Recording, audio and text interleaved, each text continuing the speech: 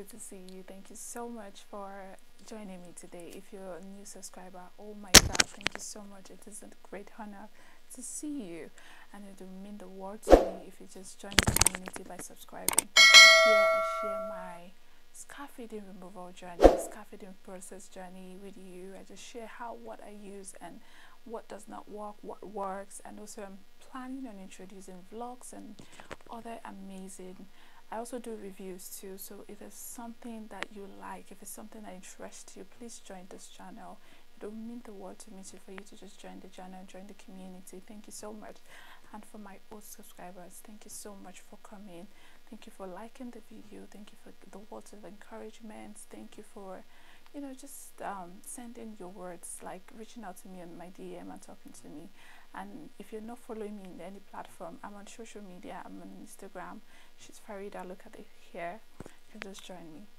Now I have a very important news to you. Drum roll, please. Yes, we have a book and it's currently on Amazon, and I need you out to check it out. Support your girl. I talked about scar fading process. I talked about my journey. I talk about information. There is so much vital information. If you're on the journey of removing your scar, you will need this book. I'm not just saying it because I made it. I'm saying it because it's really, really good. I took my time. It took a year or months, several months of writing this book, putting words together, meeting with people who already have this, and actually getting information and talking to other dermatologists. And this is a book that you really, really need. If you're on a journey of scar removal process, you need this book by your side. I might not say everything, but this book contains everything you need. And it's not just Picosecond laser. If you're just on a laser treatment journey, on the scar removal journey, you need this book, alright? So please get it. The link is in the description box, and also the link is up here. Check out the book and tell me, just give me feedbacks. And yes, it has it has a lot of chapters that it just talked about everything, so it might be something you want to check out. It's a small token for support and also to just learn a lot. All right, thank you so much. God bless you. Now, on a very personal note, I know I've not been really constant here. That's because I got married and a lot's changed. It was a lot, so I just needed time off social media and YouTube. I just needed time to breathe, and I'm back right now. Thank you for the support, for everyone that reached out and shared their congratulatory message. Thank you. I am really grateful. God bless you. Thank you. And if you're not following me on any social media, please do just drop your like and follow. It will mean the world to me. Thank you. I always enjoy it when you tell me you come from my YouTube channel, and I'm like, oh, thank you. So today we'll be talking about, and also in the description box you see links to the Amazon products that we used. Also Picosecond, if you want to order Picosecond on Amazon, they're right here in the description box. You can just go there, check yourself out, and also the book too. The link to the book is also here too. So yeah, thank you. So let's jump into today's topic. Today we'll be talking about, does home remedies for scar really work? I tried them all, so I'm here to just give you my own 2 cents about it and let you know 1 or 2 that I've used and the ones that didn't work for me. All right, let's jump right into it. Let's go. Number 1, I'll be looking at my phone, so if you see me looking, I'm just looking at my phone. Thank you. All right, first off is aloe vera. Does aloe vera really work? This one is actually a very tricky one. Now, aloe vera, I've used it and it does make your skin look good though. Aloe vera is good on the skin and also good on the hair. Is it good on the scar? That's where the problem is. But one thing I noticed about when you start using aloe vera, it does help to reduce the redness of a scar. Now, if you have a scar that is red, very red, and you just place aloe vera in it, and then I noticed that it does help to reduce redness of a scar, but it doesn't fade off the scar. Now, the texture of the scar, which is now, it makes the scar a little bit soft, so that's what it does. So it has this healing properties, and it's also good for healing too. Now, mind you, you're not supposed to use aloe vera on a freshly wounded skin. that is something you should never do. So if you just maybe you just had your laser and all of that, please don't use it. But if you notice that the scar is beginning to turn into a keloid, it's swollen and all of that, you might want to apply aloe vera on it to just gradually flatten and, you know, reduce the texture of the scar. So that's one thing you should actually look out for. All right, so my number two is lemon juice. Now lemon juice is a big one. People claim it has citric acid with lemon and it helps to lighten. It does help to lighten the scar, that is for sure. If you're using lemon, it does help to lighten your dark. If you notice that your scar is lighter than your normal skin tone, it will help to actually lighten your scar.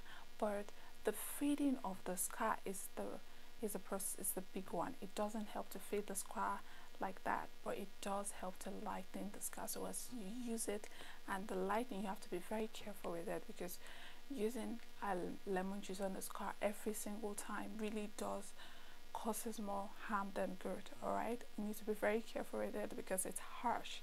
It's really the harshness can affect the skin, especially on the face. So you need to be very careful when you're using it. Don't use it too much. Don't go overboard with it. Just be mindful. Be more about it. Be cutesy about it. All right. Number three, it will be honey. Oh, this one is actually the gentle version of it has natural healing properties, and it's unlike lemon juice, it is super gentle to use on the skin. It is really good, and it helps to actually soften the texture of the scar. It does this, but you also have to be very mindful when you're using honey on the skin, especially your face. You need to be very mindful of it. And the results is when I started using honey, the results were not dramatic, but I sure see notice in the texture of the scar, because what I usually do is that I give 1 month interval to each home remedy. If I use this one, then maybe next 2 months I'll try another home remedy. So that's what I did. I didn't use them all at once, and that's one thing you should actually learn. So you need to moisturizing, it does help to moisturize your skin, but slow progress on the scar. It's the scar fading process, it's really slow. So if I didn't have the patience to wait for a long time to see the result. I just used it for like 2 months, I guess, and I stopped. So yeah. So now coconut oil, that's my third. Now fourth, actually. Coconut oil is it's actually good. I love it. I love the moisturizing effect of the coconut oil, and it helps to also lightens the scar too. It really does that to scar. It will help to lighten the scar, and it's also great for moisturizing and nourishing the scar. But for the skin, but for the scar, no, it doesn't do much. But it's if you combine it with other oils, it's really good for scar. Now when you combine with other oils that I will talk about maybe later in the video, I'll tell you how to combine this home remedies to actually work for you. It's going to work really, but if you just use only it, you'll notice the results that you actually really want. All right, I hope you got that. Good. So now next one will be apple cider vinegar. One thing it is known for, it's really good for exfoliating. It's the exfoliating properties of apple cider vinegar is really good, and it can also help dead skin cells. It can help to recover dead skin cells, and also it will make your skin feel very smoother and brighter. So that's one thing apple cider vinegar is going to do for you.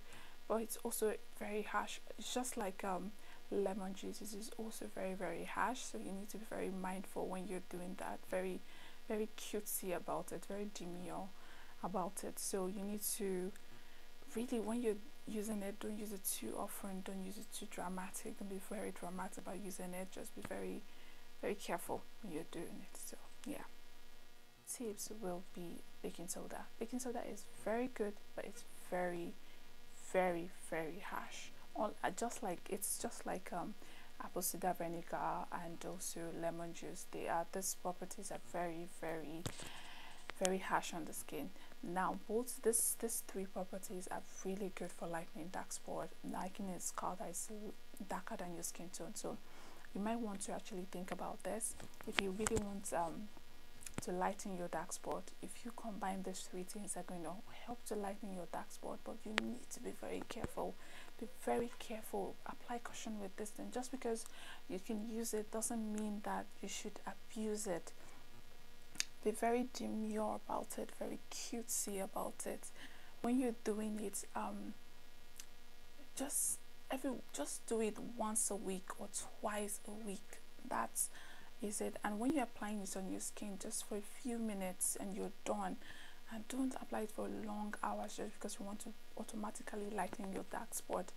Please be very, very careful. These are the home remedies. I'm going to just drop the ones that worked. And like I said, my final tips is, if you really want to lighten your skin tone, I mean, these three tips: apple cider vinegar, lemon juice, and baking soda.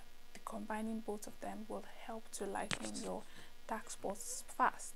But you have to be very careful. You have to be very apply caution to it when you're using it. And when you want to reduce the texture, like maybe soften the texture of your scalp, when you combine all coconut oil, honey, and you apply to it, that will help to reduce the texture, to soften the texture of your scalp. You notice that your scalp is not that stiff again. It will be softening, and with time it will gradually reduce.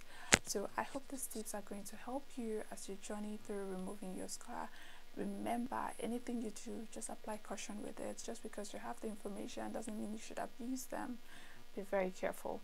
And if you're using oils, please know that oils don't automatically reduce them. They gradually fade the scar, so you need to be very careful. Have this at the back of your mind when you're doing anything. It will help you a long way. So yeah, thank you. And again, once again, I have my book on Amazon. It will mean the world to me if you just go check it out and just buy it, just for a small token. You will learn a lot from my journey, and you will learn a lot applying these things, and the information, they are really vital for you. So yeah, thank you so much for everything. I'm really grateful. Have a great night, great morning, great afternoon, wherever you are, and thank you for supporting me.